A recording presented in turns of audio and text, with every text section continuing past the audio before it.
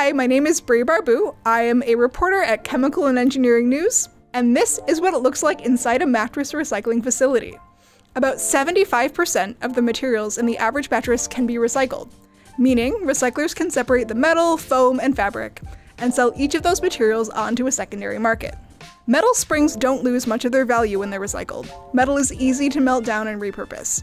But the foam is a different story. Well, actually, it's this story.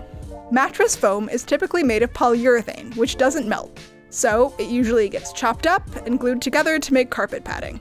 But recyclers would like to find more valuable markets for old foam, which is where chemistry comes in.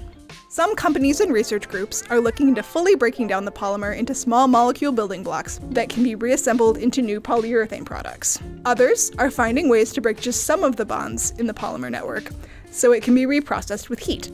Either way, the goal is to make the foam economy more circular so we can all rest easier.